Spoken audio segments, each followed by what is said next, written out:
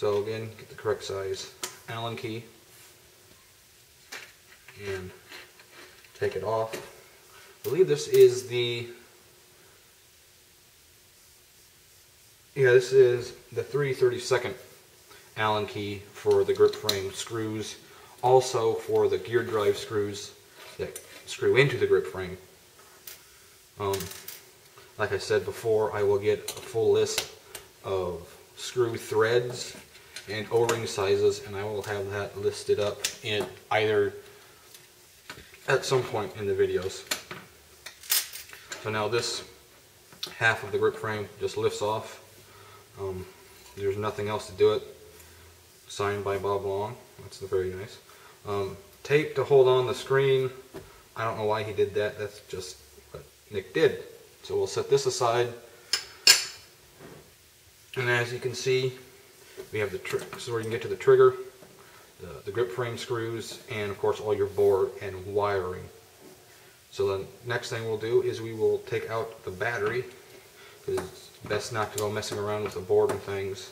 The battery in it. Now the best way to take out the battery is you take your Allen key, stick it in between the battery and the connector, and then just pop them off. It's easier. You don't want to pull on the wires. You'll pull the wiring out and you will have to buy a new harness. So we'll set that aside.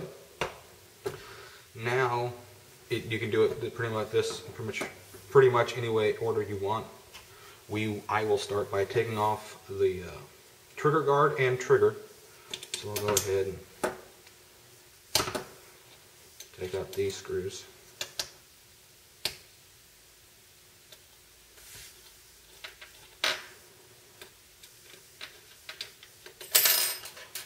Set that aside. Same Allen key for the trigger. Pivot screw. Now the screw's on pretty tight. Loosen that. Now this screw by itself, if you have to buy it, is from Crank Walk. If you buy it from him, buy it from Crank. Well, I can't talk right now. This is going to be fun.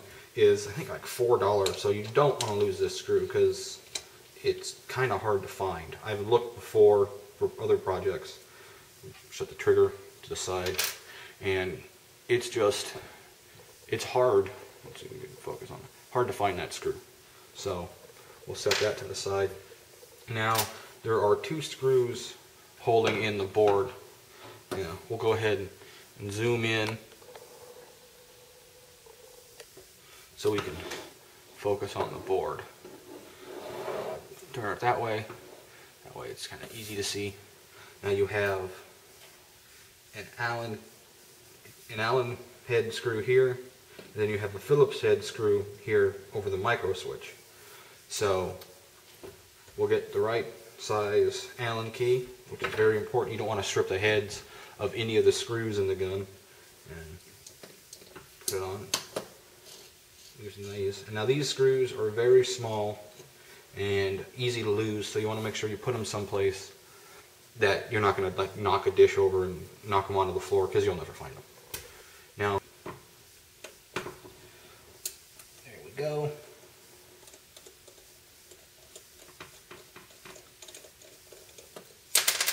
Just like Allen keys, it's very important to have the correct screwdriver.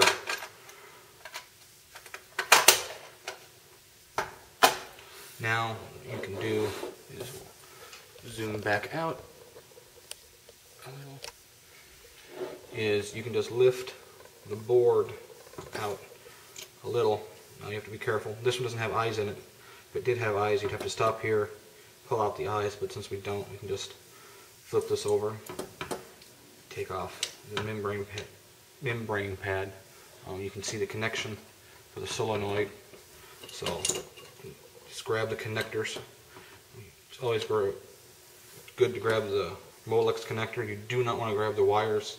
If you tug on the wires too hard, you will pull them out, and then you've wrecked your harness. There's the board. Same thing, this screw you do not want to lose. This screw is a pain to find when you drop it. Set it over there. Same thing for this harness. This is the main wiring harness for the Gen 3 and 4 boards. Pull it out by the connector, not the wires. We'll set this aside. And for the membrane pad, let's get back up in the camera. How about that? The membrane pad, you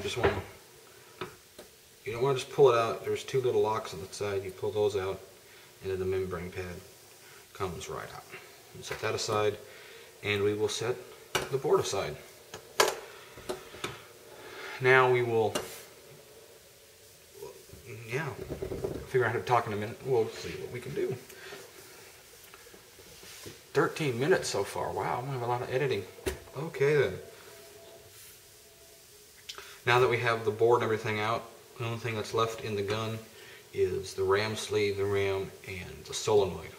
Now, the next thing you have to do is we have to take the grip frame off of the body. So again, we'll get the correct size Allen key. This one is a 1/8 Allen key. And we'll just open the back screw.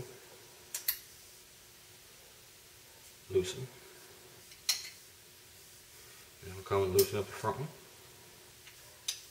And you will take them out. You want to make sure you hold the grip frame on when you're loosening these, otherwise you don't want the grip frame will just fall and then you can ding it and scratch it up. So set these screws aside with the other ones. We'll come around, do the back one.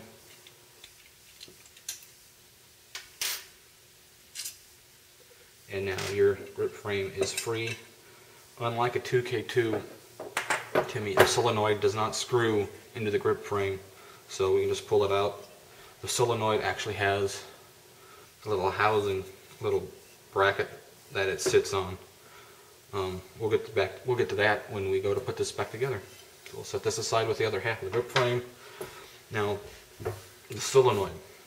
The easiest way to bust a barb, besides over tightening them, is trying to pull the hose off with a pair of pliers. People all the time, you see them. We'll zoom in here. All the time you'll see them. They'll grab the barb instead of the hose. When they go to pull it out, they'll bust the barb, but these are just brass. These ones are nickel plated brass. These are high flows. So the easiest way to do it is, we'll zoom back out, is we'll start with the ram sleeve. You grab the hose and just pull.